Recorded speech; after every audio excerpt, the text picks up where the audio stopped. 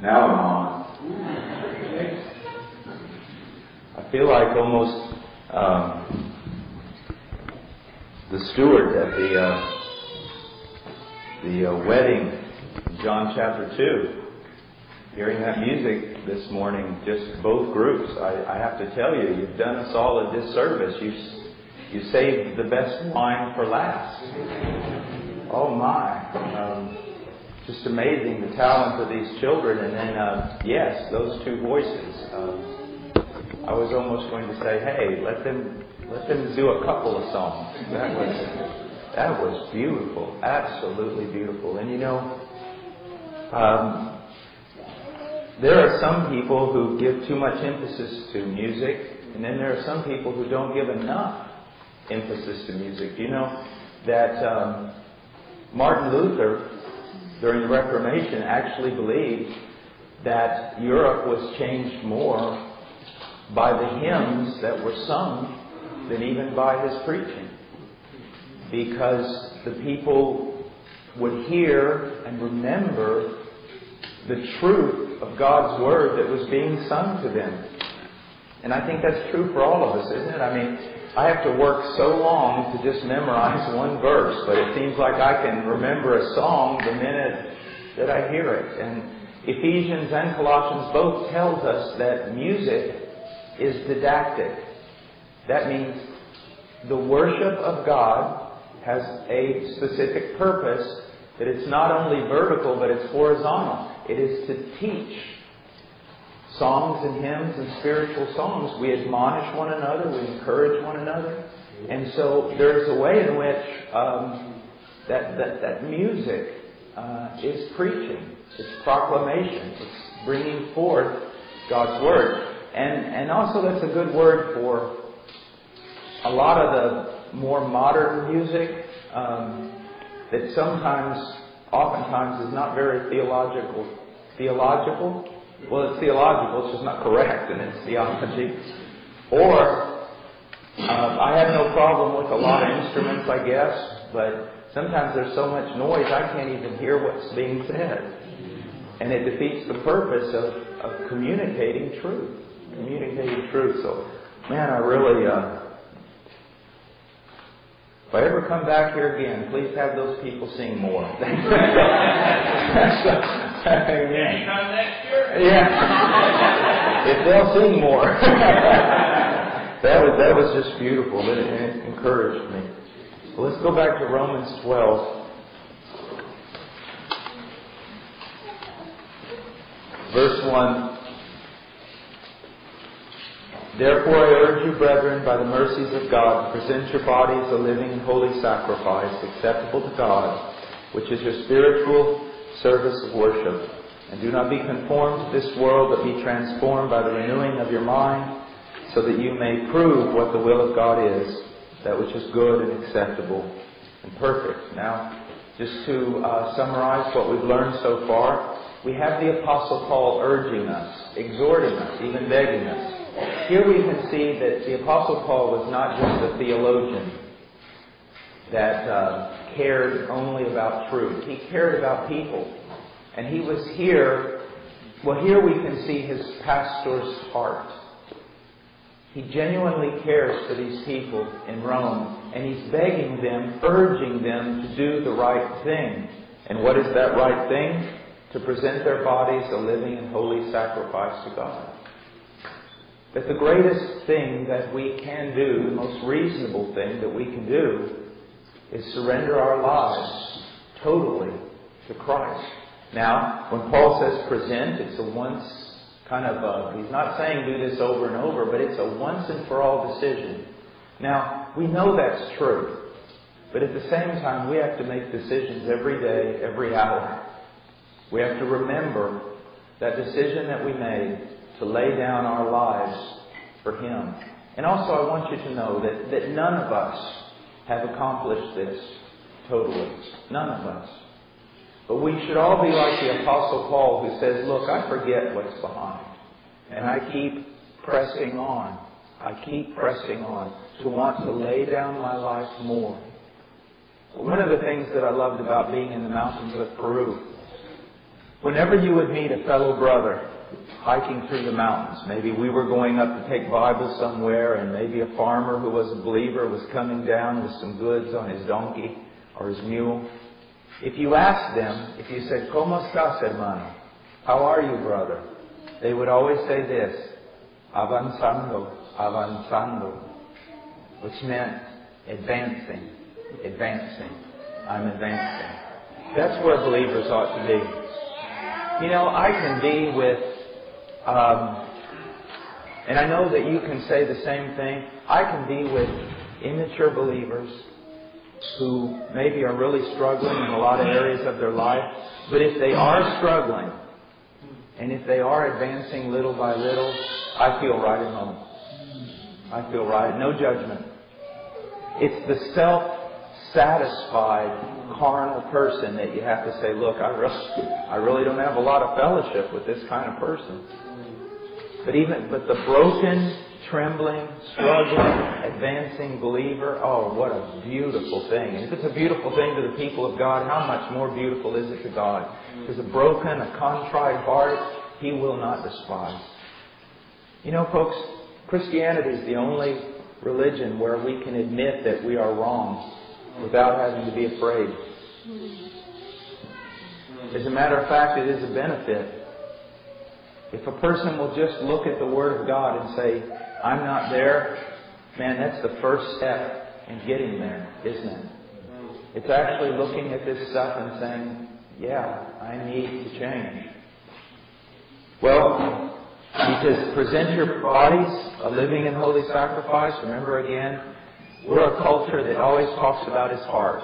You know, I love Jesus in my heart. Even though nothing in my life conforms to Christ's will, you can't judge me because you can't look in my heart. Well, none of that is true. What is in your heart is going to be revealed through your mouth, the direction of your life, the things you do. So you see, He's telling us, look, let's not be romantic or poetic here. Let's be real. Offer your bodies. Offer your hands and your mind and your eyes and your lips and every part of you to God. Holistically, everything that we have belongs to God and is to be for His glory. And He says that He wants us to be a living sacrifice. He wants us to be zealous for good deeds. But He also wants us to realize that we cannot live for God apart from God's life in us. We need to be praying for constantly praying for greater and greater manifestations of the Holy Spirit in our lives. Now this is true. The moment you were converted, you received the Holy Spirit, you were indwelt by the Holy Spirit, and you are complete in Christ. And yet, as Spurgeon so often said, we have faith, don't we? We are saved, but we cry out for more faith, don't we? We have been given grace. We are Christians, but we cry out for more grace, don't we? We have been given the Holy Spirit, but should we not cry out for greater and greater manifestations of His life in us? And when I mean greater and greater manifestations, I'm not talking about necessarily, these extraordinary miracles. I'm talking about the extraordinary miracle of a changed life. The fruit of the Spirit. I mean, I would trade all these things that people often want to see, all these miraculous walking on waters and speaking in tongues and visions and dreams and all the things that so many people desire. I'd trade all of that just to have the fruit of the Spirit.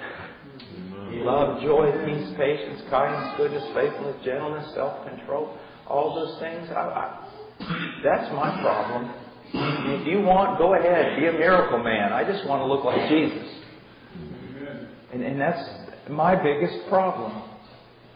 It's my wife's biggest problem in relationship to me. It's my children's biggest problem is that their dad is not as filled with the Holy Spirit as he ought to be, and he's not bearing the fruit of the Holy Spirit as he ought to be.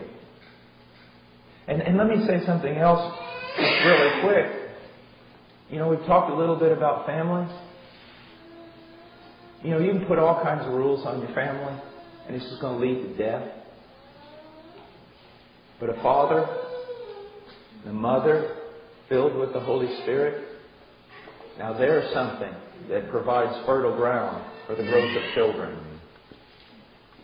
A legalistic, mean-spirited, angry home is not going to produce anything. But the filling of the Holy Spirit, joy. Well, so we're to offer our lives as a living sacrifice and as a holy sacrifice. My dear friend, listen to me. The Word of God is just this beautiful revelation. And you cannot say that it's specifically about this certain thing or it's specifically about this certain thing. It's about so many things. But there is one thing that I can say, just one of the small things about the Word of God is this. It teaches us to think as God thinks. And that means it teaches us to love what God loves. And it also teaches us to hate what God hates. Really. Truly. You know, there are some things that we should hate. Now, I said things. I didn't say people. There are some things that we should hate. Those things that defile us. You know, I was listening to some stories yesterday from people here. You know, things that they were doing to try to help other broken people. And I just kind of walked back to my trailer and I was really angry.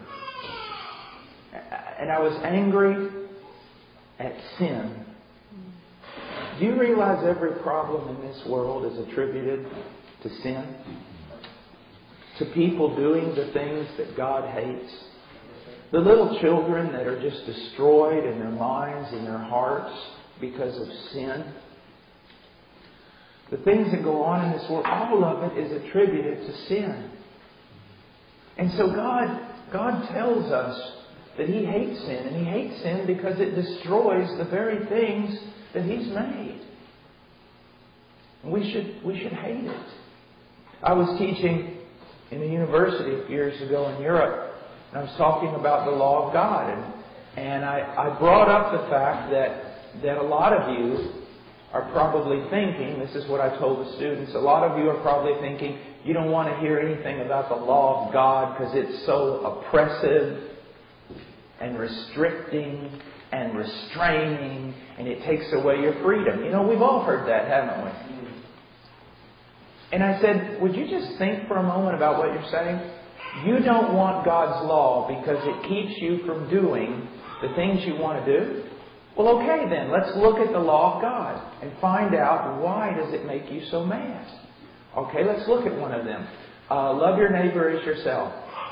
You hate that law because it won't let you do what you want to do to your neighbor? Don't lie.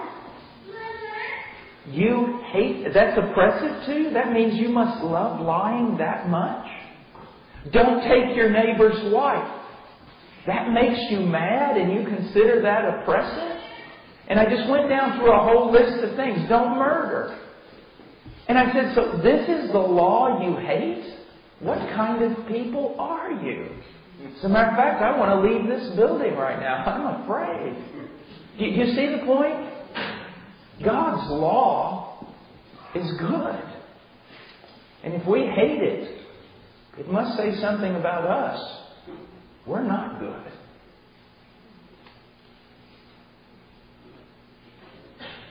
One person said, well, yeah, but God, everything for Him. Well, the only option other than that is everything for you. That doesn't make much sense, does it? Doesn't it make more sense that all worship and honor and glory should go to the one who made the entire world? Because the only other option, it goes to you, so you're lifting yourself above God when in fact you don't even know your next breath. So we ought to be a holy people. And it doesn't mean just rejecting sin, rejecting that which is wrong, but it also means clinging unto God, having a passion for God, loving God, seeing God as supreme. Now, here's a good question. Well, it's a good statement to make. Preachers are real famous for telling people what to do, but not telling them how to do it. So if I sit there and I say, you need to love God more, and you need to see God as supreme, and you're sitting there going, yeah, I know that. And you telling me that just makes me feel worse than I already feel. But now here's the $1 million question. How do I do that? That's like telling a man to lift himself up by his own bootstraps. It's impossible. So if I tell you, you ought to love God more, and I tell me I ought to love God more, the next question is, well, how do I increase my love for God? You tell me I ought to see God as supreme, how do I increase my opinion of God? That's a good question, isn't it? Well, here's the answer. I love my wife now more than I did when we were married. Now I look back on my love for her when we were married, and I see that it was pretty superficial compared to what it is now. Now, why do I love her more? It's because I know more about her.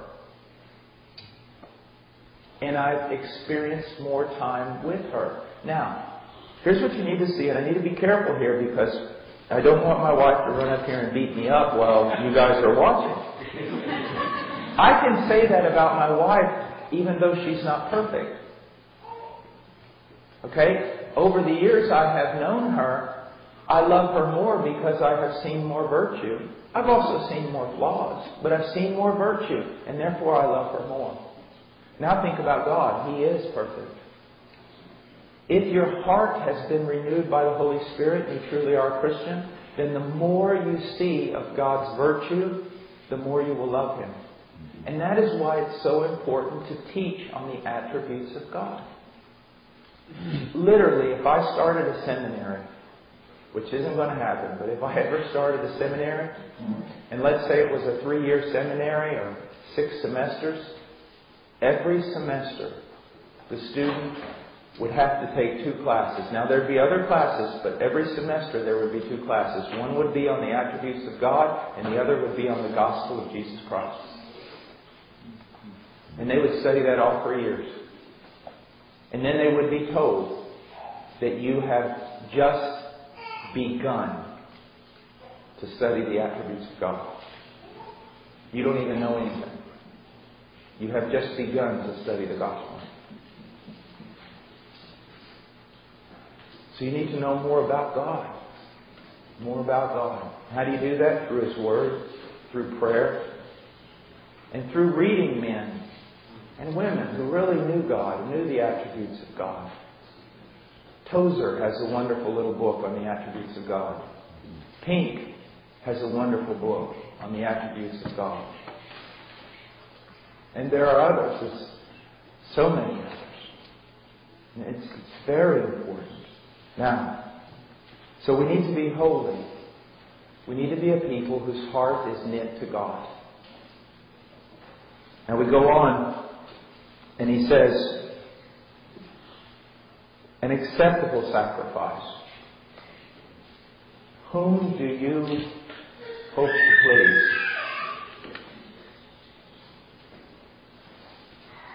If you seek to please anyone above God, that is idolatry. Even children need to be taught that their obedience to their parents should not primarily be, the motivation for that should not be primarily to please their parents. It should be primarily to please God. You see, even someone who serves God because God can fix their family, that's idolatry. We serve God because God is worthy, period. Whether He fixes our family or not. Whether He heals us or not. Whether He does anything for us. Our primary goal ought to be to please God. Now, in order to please God, you have to know what God wants. And in order to know what God wants, you have to study His Word. I know people who sincerely are Christians. And they sincerely have a passion for wanting to please God. But they will oftentimes do the very things that God most dislikes. And it's not because they necessarily have a rebellious heart, as it is, as the Bible says, my people are destroyed for a lack of knowledge. They just assume that this is okay with God, but they have not checked it out. Now, so we want to be pleasing to God. Now look at this. He talks about making ourselves a sacrifice, offering ourselves as a sacrifice, and then he says, which is your spiritual service of worship. Now, when we talk about worship, and last night I believe Brother Deutscher was discussing this with me, talking about gospel worship from Burroughs. We always think of singing. And singing most certainly is a beautiful form of worship. But that's just one tiny aspect of worship. Worship is when you lay down your life. That's worship. Worship is service. Worship is obedience. Every moment of your life should be worship. Doing the will of God is worship. And look what he says. He says, presenting your bodies as a living and holy sacrifice acceptable to God is your spiritual service of worship. You want to give spiritual worship to God? I believe what we heard today was spiritual worship. There seemed to be a beauty about it. There was a beauty about it. It was real worship. But even that kind of worship in a life that is not laid down is not worship. See, laying down our life, giving ourselves. It's like look at it this way. Sometimes we think, a man will think, well, I love my wife because I give her flowers the first day of every month. But he may also beat her, mistreat her, talk bad about her. Those flowers mean nothing. His I love yous on all those cards, they're worthless. It's the same way. We can do acts of worship, but if we have not laid down our life, if we are not laying down our life, and we are not struggling and seeking to be more and more conformed to the will of God, then we're really not worshiping. You see? Remember what Jesus said? These people honor me with their lips, but their heart is far from me. Now the most perfect thing is let's honor Him with our lips, and let's have our heart close to Him. And now this term here, our spiritual service of worship, the most spiritual thing you can do is lay down your life. But the word also can be translated rational. It's the most rational thing that you can do. You know what's irrational? This is what's irrational. To say that I believe that Jesus Christ is the Son of the living God. That He is the way, the truth, and the life, and that no one comes to the Father through Him. That every moment not lived for Him is a wasted moment. I believe all that. But I'm going to live in a way that contradicts it. Now that is irrational. That's like when I go to the person who calls himself an agnostic. And I say, you're not an agnostic. He goes, what do you mean I'm not an agnostic? I said, well, if you are an agnostic, you're extremely irrational.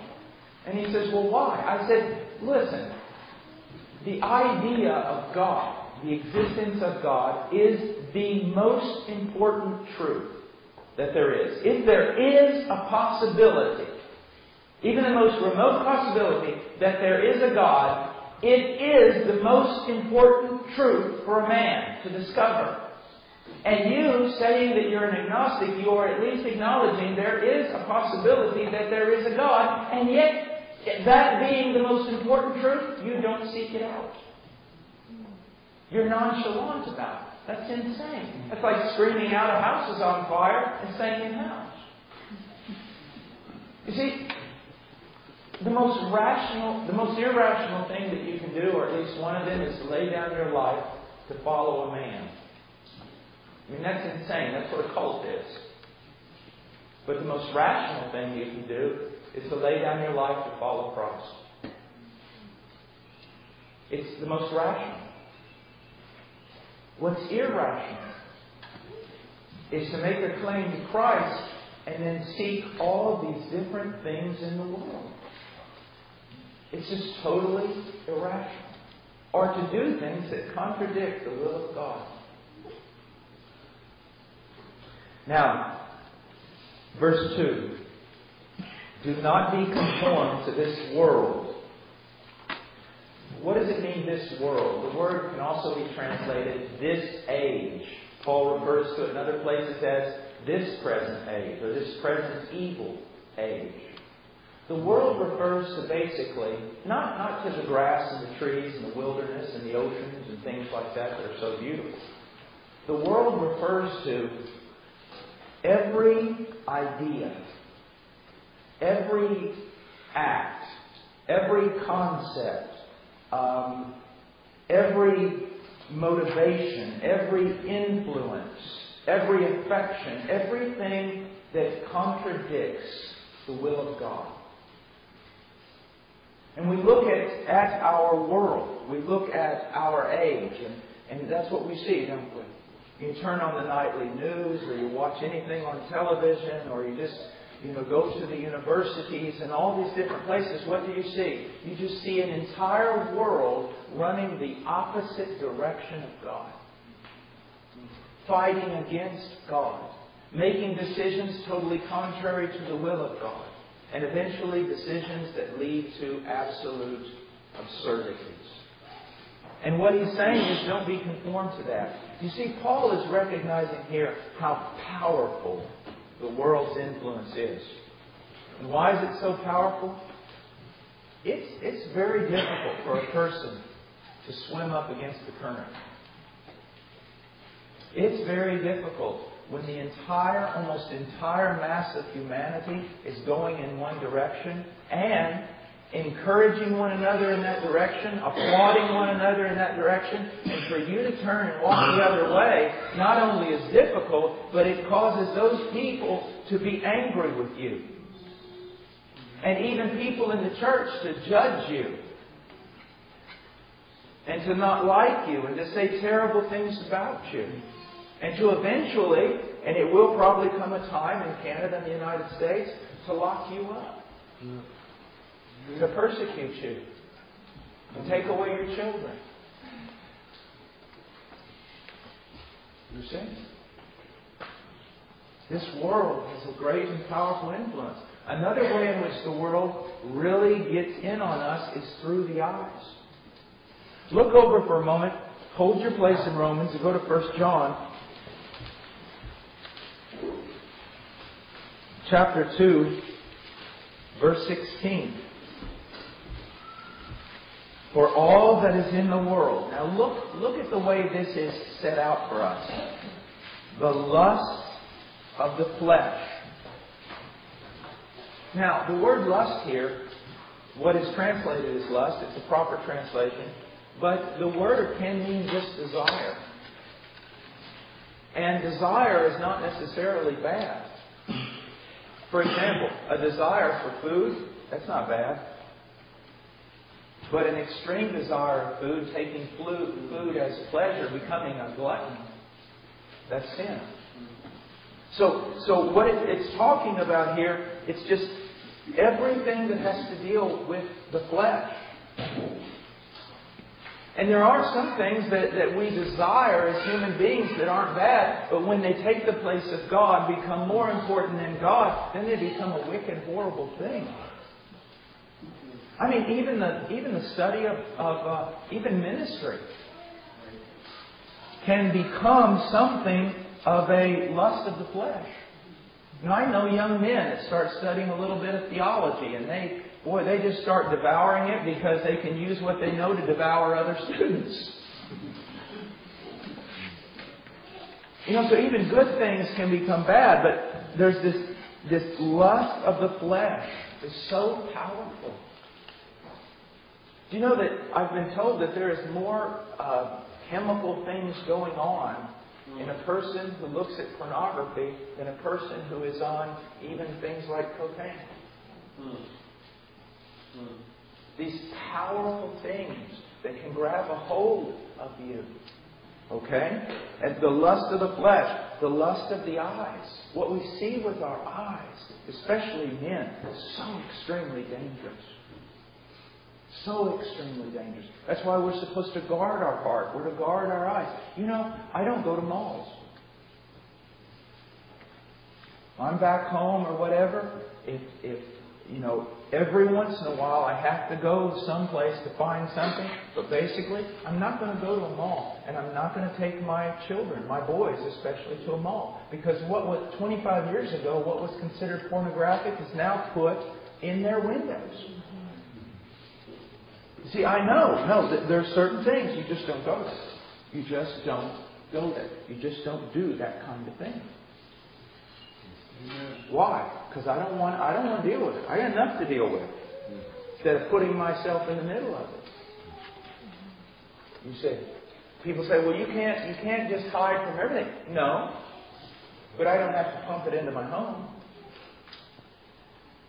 You see, it's the lust of the eyes and the boastful pride of life. Oh, that we just want to appear as something great in the eyes of other people. And as I've said, the eyes of other people that we don't even necessarily like. We want the biggest and the best and the flashiest and the shiniest and the homes and this and that and everything else. And it's just not right. It's not right. And it does not satisfy. It ultimately does not make you happy. Remember when I was coming here with my family, I watched this couple that were sitting right across from us in the airport. And you could tell. They were probably my age, man and a woman. I mean, he had a perfect haircut. Everything he had on and his clothes were in style. It was all just a super, brand or something that people wear. The lady, her clothes probably cost more than my car. She had, she had her hairdo, perfect makeup, and even their travel stuff. I mean, it was designer travel stuff, and they all had their Kindles out, and they were just, they were cool. And I'd look at the expressions on their face. I saw almost no joy. And hard looks. And you see, they had what everybody's seeking for. And they weren't happy. You could see they weren't happy. I mean, everything was so intricate for them. They had to have the best of the best, the finest of the finest. And when that went out of style, they had to make sure to send that to Goodwill and go buy something else. It's horrid. Well, he says, look, don't be conformed. Let's go back to Romans. He says, don't be conformed to this. And the word conformed here means don't be pressed in the same mold. Now, here's how people get pressed into the same mold. Let's start from the very beginning with children. Children follow children. I don't know if you've noticed that. If you haven't, then, well, you need to.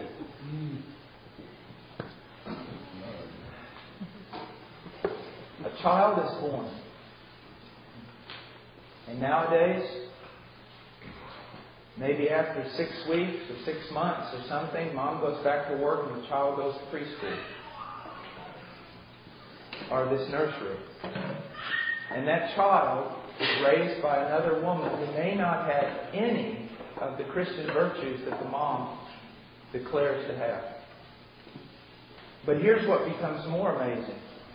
The teacher doesn't even become the primary influence in that child's life. The other kids do.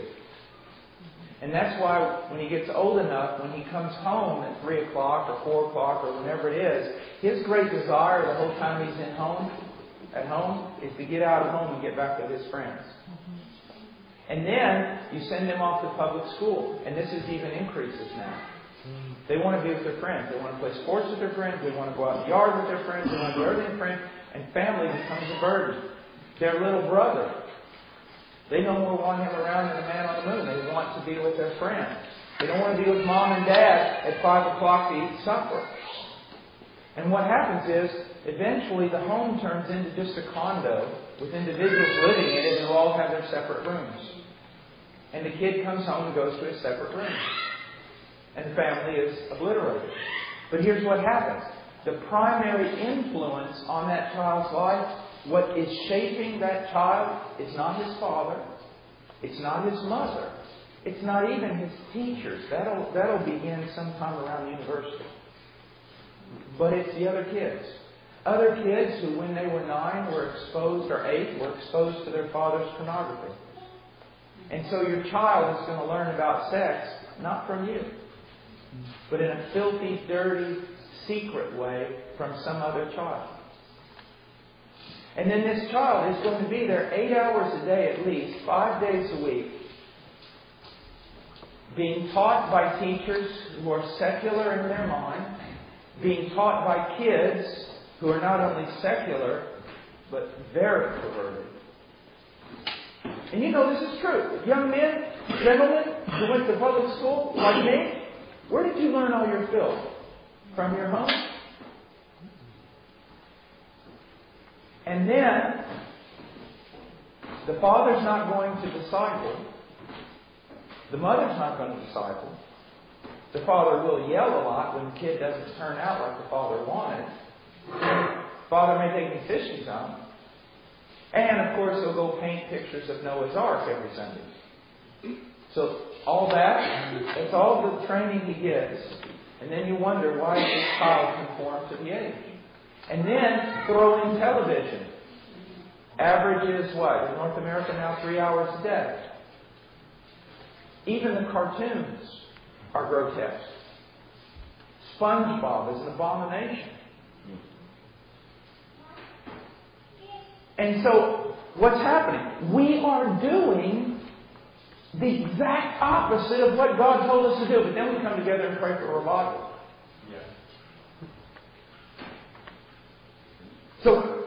So this goes on. Then the kid goes to the university, where universities have basically, even when I was in the university 150 years ago, it was a meat market. It was an immoral meat market. And in the last 25 years, it is degraded so much more, it's unbelievable. It is a Sodom and Gomorrah. And the professors give a secular worldview. There is no God, there is no right and wrong. And your child does that. Then comes out and gets a job. And as most of you men who work know what a struggle you have in your jobs, because you're not like these preachers like me, just always kind of protected. You're out there working with people who curse and swear and tell vile jokes and everything else. And even as a grown man who wants to follow Christ and is reading the Word, you know how difficult it is to resist it, and you know that you've been influenced by it. And yet the child gets thrown into that. So we have actually effectively lost. We have done everything that God told us not to do. Television, internet, everything in the home, and bam, look what you've got. You have not only allowed someone to come in, you've allowed them to come in with the mold, and you've helped them to press it down upon your children. And it's just one generation after another.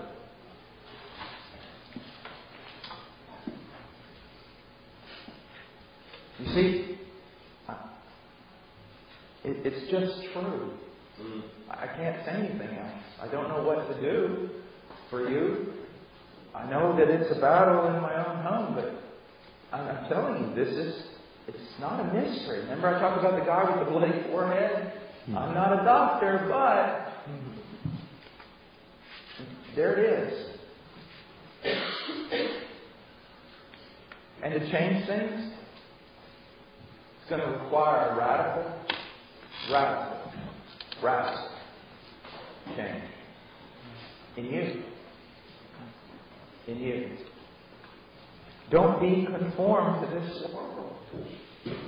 You know, even our media guy, John Green, he called me in his office one day, and he goes, "Paul, I want you to see this." And it was a trailer, a movie trailer for Spider-Man, I don't know, 1, 2, 3 or something like that. He said, "Just look at this." It was 45 seconds. Now, I looked at it. There was nothing immoral at all about, Spider-Man jumping from one place to another. But here was the thing that he was pointing out to me. After 45 seconds of watching that trailer, I was literally out of breath. I mean, that guy was jumping all over the place. Music was bombarding me. It was so exciting. I mean, it was exciting. It was visual. It was powerful. It was, wow. Where can I get one of those suits? I mean, it was amazing. Now, here's the problem. A child is raised in that. And he can no longer walk through a forest and see any beauty. He can no longer be excited by a sunset. You take a video game, a little child is playing, and a guy is shooting people. I mean, I've seen these things. When I've walked like through Walmart, they have them sometimes, a different place. And I mean, shooting people. I mean, guys are getting hit in the chest. Blood's going everywhere. The little kid thinks it's fun. I scored more points. And then one day he picks up a gun. And he pulls the trigger. But the moment that chest explodes, if he finds out something, it's not like the game. That's why I go around and I talk about these things. I talk to young people. I say, young people, you know that game where you pull the trigger and you shoot all those guys? But yeah, I go, I have been there. I have grabbed a man off the floor with his chest blown out through his back, taking towels and jamming it in the hole while blood is covering my body, trying to keep him alive. Passing out, gripping a hold of him so that the policemen have to literally grab my arms and hit them because I'm totally locked in on this guy and can't move. I said, I know what it's like, and I still want to throw up every time I think about it. See, but we conform our children to this age. And they don't see that. They become desensitized. You know, wouldn't it be neat, girls, if you did reach for a book like I was talking yesterday, and a boy reached for the book at the same time, and he touched your hand and he caused you to lose your breath? Wouldn't it be wonderful to feel something like that? You can't. When you allow the world in and it desensitizes you. You can't read poetry anymore. You can't think of beauty. You can't think of purity. And you can't think of love without soiling it. We're not supposed to be a dirty people. We're supposed to be an innocent people. One time when my son, he probably doesn't even remember, he was so little. I was walking through a church and a man said to him, wow, you're a big boy, and you're a fine-looking boy. I bet you got a lot of girlfriends.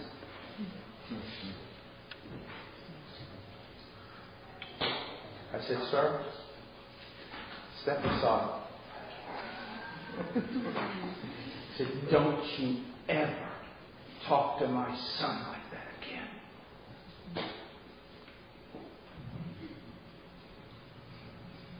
Do you understand me? He said, well, I don't know what the problem is. Well, I'm going to tell you what the problem is. My little boy is supposed to be thinking about tree houses and slaying dragons and hunting for birds with his broken BB gun. And I will not stand here while he is soiled by someone as foolish as you. The Bible tells me to protect his innocence. Do not allow love to be awakened too early.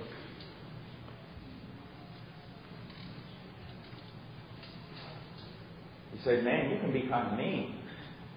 Look, it's time that some men got some backbone back. It really is.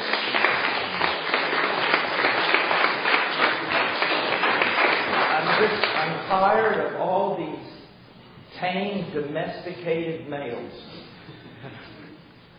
Goodness gracious, there's something to fight for.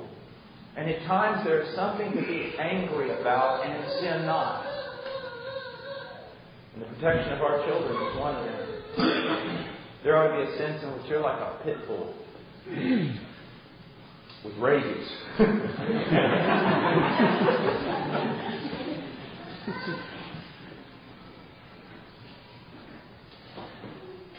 Do not be conformed to this world.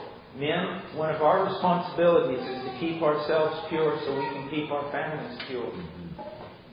One of our responsibilities, men, is to stand at the door and tell the world, no, you're not coming in. I may not whip you in a fight, but I can tell you this. They're going to be carrying both of us off in an ambulance. You've got to stand your ground on this matter. Now, it goes on. Do not be conformed to this world. But, this is just a big, this term now. It's just coming in here and goes, I'm going to show you the complete opposite now. He says, but be transformed by the renewing of your mind. This word transformed in Greek is the word from which we get metamorphosis. You see, the world tries to put this mechanical mold upon you. But God says, I want to transform you, metamorphosize you, to make you into something beautiful, to change you. It's spiritual, it's life, it's power, it's not mechanical. Be transformed. Okay, every one of us wants to be transformed. We do. It's our longing. And most of us, like myself, if we have any sadness, if we are sad because we are not as transformed as we would hope to be. I look at my life. I'm going to be 50 in a few months. And I look back and I think, I just thought I would have made more progress by now. And it hurts. But that's one of the signs that you're a Christian. That you mourn a bit. That you hunger and thirst for righteousness. You see. Love to tell this story. I was walking into the office of T.W. Hunt. He's probably in his 90s now. He was known and is known as the man of prayer. He teaches on prayer. He would pray for his students 3 hours a day. Very, very godly. And I walked into his office one day as a seminary student, and I'm just depressed. And I walk in his office, and Dr. Hunt looks at me, and he just went, Paul, sit down. What's wrong? And I said, Dr. Hunt, I'm just not holy. I just don't know the Word. I'm just this, and I'm not this, and I want to be more like Christ, and I'm just miserable. He just looked at me, and he goes, and he stands up and walks over, and he puts both his hands on my shoulders, and he said, in the name of Jesus Christ, I pronounce you blessed. And he went and sat down. And I was like, kind of like a deer looking in the headlights type look, you know. And he goes, Paul, you don't understand what I just did. And I said, no, Dr. Hunt, I do not understand. And he said, have you never read, blessed are those who hunger and thirst for righteousness, for they shall be satisfied? He said, Paul, if you came in here totally content, I would fear for your soul that you were even converted. But here you are, hungering and thirsting and miserable for a lack of righteousness. Paul, that's the very sign that you are blessed of God. Brothers, I know that you're sitting there and you've heard some of the things I've said, and your heart is broken.